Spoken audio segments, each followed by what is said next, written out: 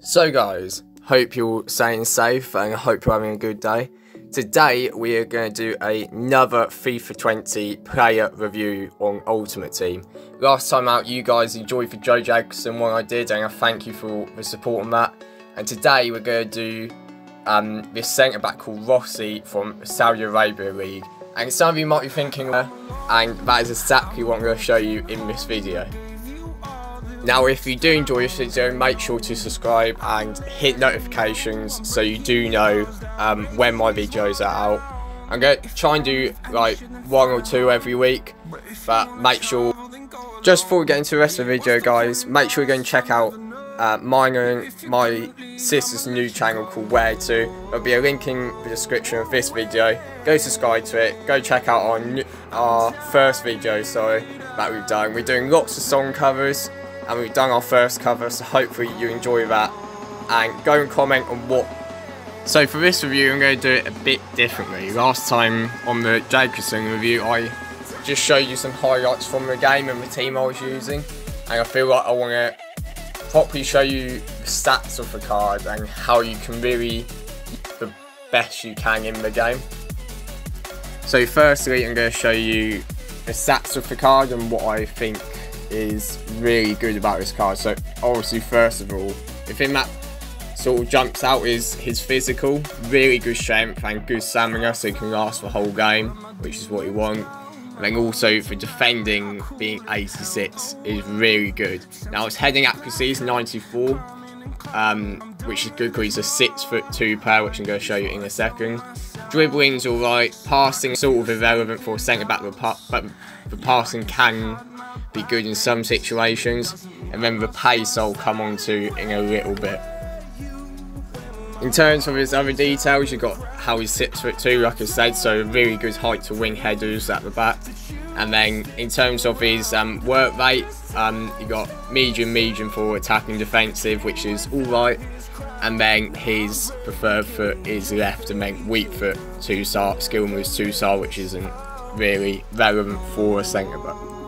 Now the other thing about this on the screen, you'll be able to see that I brought in for 12,000 coins, which is one of the reasons I wanted to do this review, because he is a cheap card for his stats. Obviously it'll be hard to link him, but for players who don't have perhaps the budget to get, like your Virgil van Dijks, your Varangs and all that, this is a great card to start off if you can get the links to him. Now going back onto the pace side of it, obviously his pace isn't as high as most players who like for centre back in this day of FIFA, and I'd say for one solution to that would be chemistry souls. Now there's plenty of chemistry souls that can boost his rating to like 90 plus, etc. But I'd say for chemistry souls you do want Arthur ones with pace.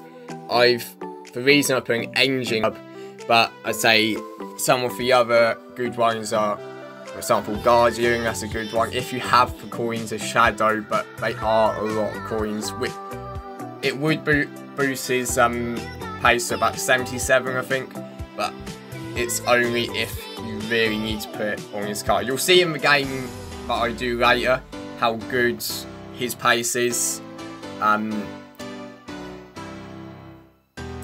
Now in terms of links you can have in a team, obviously the one that jumps out at you is just having a Brazilian team. Also it would be hard to link players in the Saudi League. You could have the strong link to Maicon, also he's got a team for season in the Saudi League, 87 rated. So you could have that strong link, but it would just be really hard to link the Saudi players to get a really good team out of it, unless you got most of the Saudi team for seasons, if you get me. So this is the team I've built of.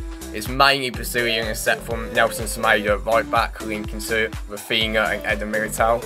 And the thing I'd say, if you don't have a chemistry soul, which really boosts his pace significantly on Rossi, is I'd say you need a pacey centre back depending on what formation you play. I think that's crucial. That's why I put Eder Militao in around 80 pace, and that will cover in if Rossi does get caught out on the pace.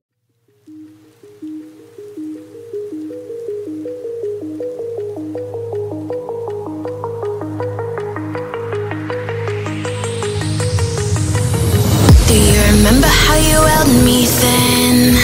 Now you got me reaching out.